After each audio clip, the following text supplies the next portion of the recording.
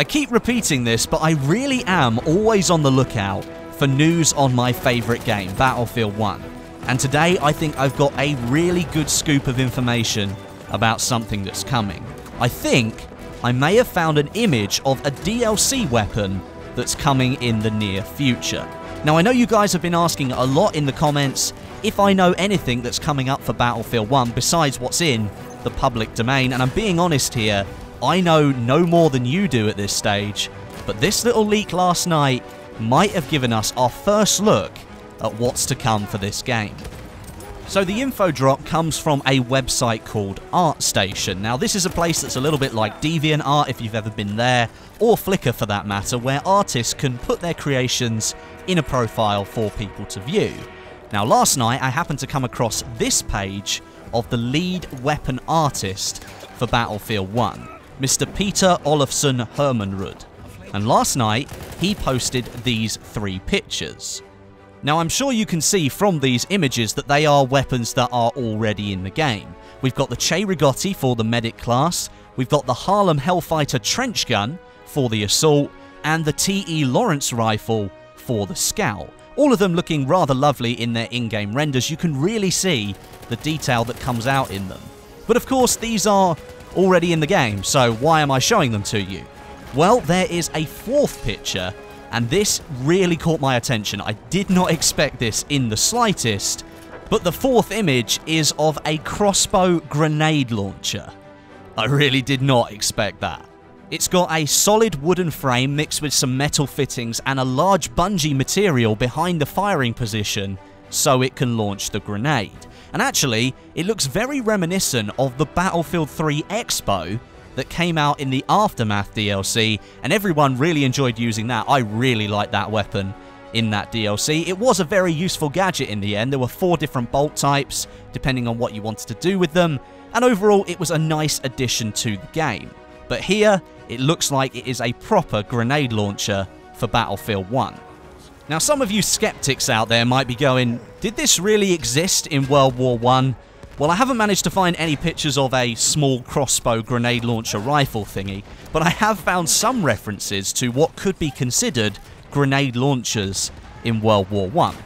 The German Empire used something called the Worth machine, which is a spring-powered propulsion device used to lob grenades into enemy territory from the relative safety of your own trench. It could throw a standard grenade about 220 yards, that's roughly 200 meters or so. And the British Empire invented something called the Leech Trench Catapult, and this was to combat the German Worth machine, which took on the form of a crossbow and used a slingshot system to fire the projectiles. Now, about 150 of these devices were made and distributed along the Western Front throughout 1915, but by 1916 they'd been replaced by a French alternative, the Sauterelle grenade launcher, and then later on by mortars as well. So where would this device fit into Battlefield 1 then? Well, for me, it's not going to be a primary weapon. I can't really see people opting to use this thing over something like an SMG or a rifle, for example. But if we look at previous Battlefield games, we'll see that grenade launchers were primarily gadgets. Now, considering Battlefield 1 already has differing class balance to previous titles, I think this gadget would be most suited to the medic class. Assault has already got the AT rocket gun, dynamite, anti-tank grenades, and anti-tank mines, so there's plenty of explosives there, and really no need to add any more to that class. The support has 2 types of mortar, both of which recently had the smoke ability added to it, and they have the powerful limpet mine as well.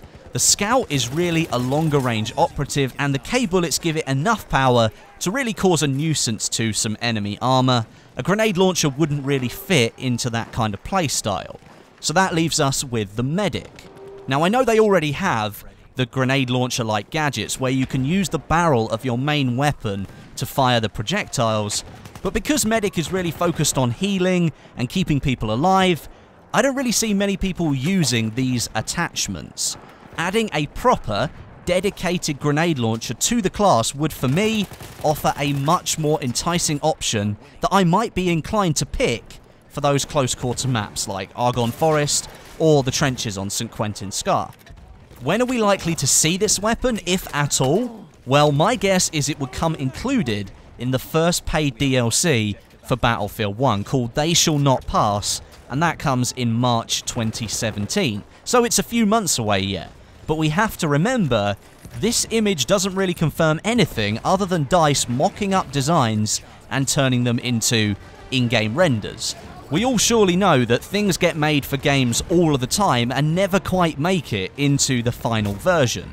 We could be seeing another story of that right here. But I do think it's a lot of effort to go to beyond initial mock-up and sketching stage to not then include something like this into the game. Sure, it's just a gadget and not really a true primary weapon for us to use, but still, it could be a very cool inclusion nonetheless. So let me know what you think about this possible DLC weapon for Battlefield 1 down in the comments. Do you like it or do you loathe it? Let me know down below, and if you could drop a like on the video as well, that'll let me know that you enjoyed it, and I can do some more Battlefield 1 news in the future. Links to the original images are also down in the description. But until next time, my name is Westie, and I'll catch you guys in the next video.